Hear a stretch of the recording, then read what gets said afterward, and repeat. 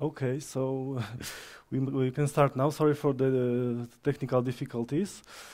So my name is Piotr Jagielski. I work at a company called Talk from Warsaw. We are a software house.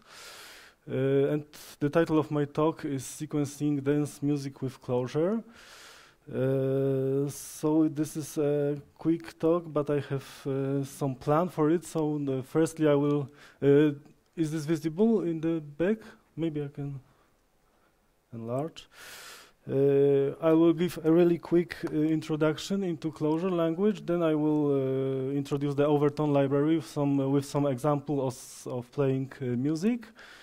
And at the end, I've planned to do some short performance. Maybe it will work. So, yeah, regarding Clojure, I think you may know it as for its really weird syntax because it's a Lisp.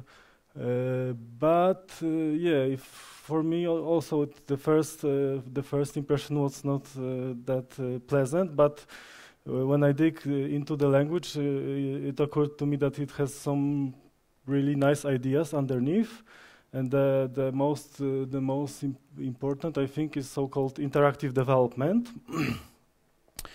So how it works? As many modern languages today, Clojure has a built-in REPL, so you can start a console within your project and then just type a code which gets evaluated.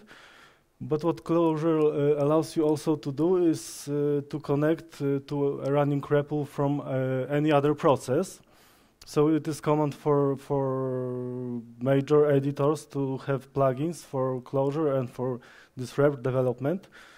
So also there is also a myth that you can only use Emacs to develop Clojure. It's no longer true because now here I'm using Atom, which is more convenient for big beginners. So here I have this window connected to a running process in the terminal, so I can also evaluate code here, but still it's not a rocket science. So what makes it really interesting is that I can also send a code to a running REPL straight from my source file. And because Clojure is a Lisp, it is really trivial because every expression is a list, so you can really easy send it over the wire to some other process. So here I have a function definition, just a hello world. If I execute this code, just the function gets registered, and I can now call the function and see instantly the results straight here in my editor and in the REPL also. And of course, if I just modify the function and reevaluate the new definition, it will also the newer invocation will take the latest version. So basically, this is how the development workflow in Clojure looks like. So you just write a small function, then invoke, interact with the code. If you are satisfied, you can then compose this function with some bigger pieces of code. But also there is some test case framework. So if you have sample invocation, you can then transform it into test cases for some regression or edge cases. But this is rather the test last approach. So you just in traditional languages, you must write a test case just to execute your code. Here, you just constantly execute your code. So it's the tests are rather for some regression and for refactoring and so this is not a must-have for you. Okay, so getting back to the main topic, which is an library called Overtone. It's a sound synthesis library created by Sam Aaron and Jeff Rose. And so the main concept in Overtone is an instrument. So there is some convenient helper functions to I'm not going into details of this code, but what I want you to get from this is that you have some small components from the library that lets you design a sound like a synthesizer. And also that you have this definst macro, so like you define a function in Clojure, you can define an instrument. It's the same, nothing really different from normal code. And also, if you call this created instrument with some argument, it's just you can call it just like a normal function, but it makes some side effect of playing a sound. Also, if you just specify another argument, the sound the sound would be different. And yeah, what is really nice with this interactive development, if I just change this instrument somehow, then the later invocation would sound different. So basically, you just do the same as a normal Clojure code. So you just, if you try to design an instrument, you can just experiment and without leaving your editor, you can work with this. But yeah, in my opinion, this is a really cool library to design a sound, but not as good with further. So like playing melodies, there is some concept of this, but it's really not that simple. So what I'm using is another library. It's called Leipzig, created by Chris Ford. And what is the main idea of Leipzig is also another Clojure idea, is that this is that you model the world with just plain data structures. So you have like lists, maps in Clojure, and you just represent something with this plain data structure. So here in Leipzig, the melody is just a sequence of notes, and each note has a time, duration, pitch, and also the instrument that should play this note. And Clojure really has good support for data structure. They are immutable by default. There are some persistent. So if you want to modify, for example, a map, you just create another map, but it shares some structure with the previously created map. And this is these lines here are just telling that what this instrument means. So, but it's not important here. The important is that I'm just calling the previously defined function from Overtone here. So equivalent of playing a single note in Leipzig. So this is basically the same, but I also can play these 3 notes from this melody. Yeah, but it's still a bit verbose just to type all the notes with the line by line. So there are some further abstractions in this Leipzig library. One of these are scales. So there is a special scale namespace that lets you compose various functions to create complex scales. And then if you have a scale, you can use this phrase function that just takes a sequence of durations and indexes of given scales, and then zips these 2 collections to create some melody. So, for example, I have here 5 lines of code using this phrase function, and it produces a melody with 15 notes. And one more thing we need here is, because these durations are represented in beats or the note length, so we have to specify what the beat or the note means. So we have this tempo here, so we are saying that this is 110 beats per minute. And now we can play this whole melody here.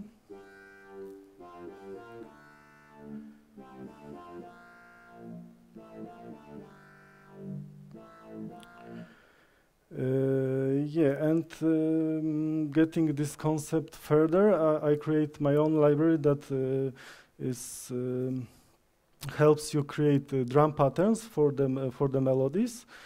So the idea is that I have a separate directories with short samples. I can load the samples and then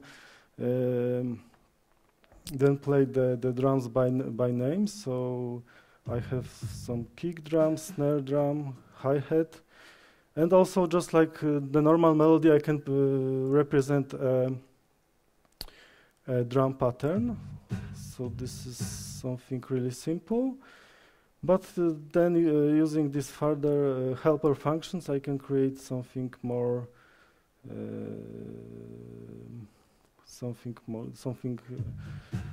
more complicated.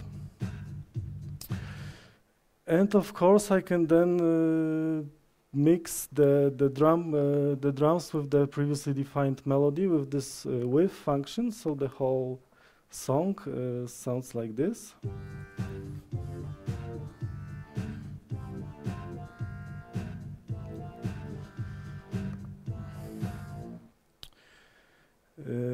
Yeah, sorry for not picking some Swiss but French band, but I didn't know any of this. So next, because we are running out of time, maybe I will show you something. Because this example was rather static, because when I play the melody, I cannot interact with it. So I recently discovered this technology called Open Sound Control. And basically it allows you to send events between various devices through Wi-Fi. So I have a sample application on my mobile phone with some, I don't know if it's visible, but there are some knobs here and buttons. And it is using this Open Sound Control protocol. So when I start the server here, just check the IP of my machine. Okay, let's modify this.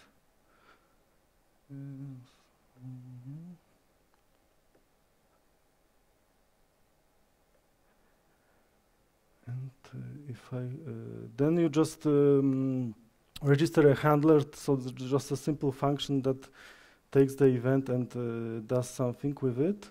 So I think it's not working.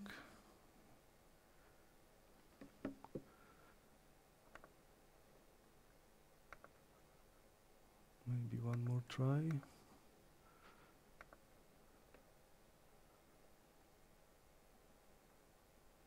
No. So, but basically, this is this lets me modify the playing sound in runtime. So I can in this example, I was just modifying the frequency. So maybe I will show you without this interface. But when I have this melody playing, I can now modify the cutoff, so the filter cutoff of the sound, like this.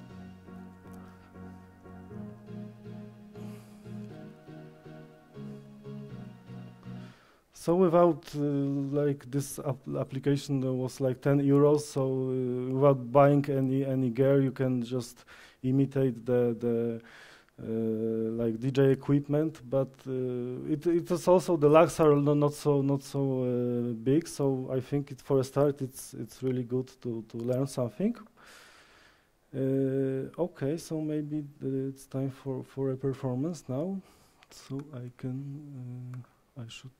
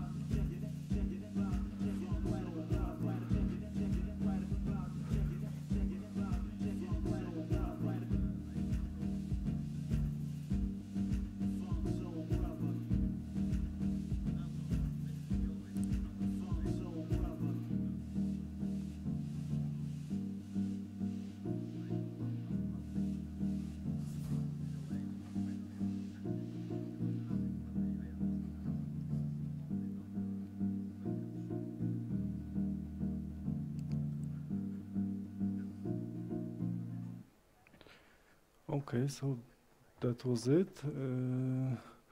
So for the end, I have just one thought that yeah, we are like developers, but instead of like writing all the time apps and websites, we can just because we have so much powers that makes something really different from the others. So can get inspired by some like Internet of Things or the hardware things. So I will try to encourage you to explore some different concepts and techniques to improve your developer experience.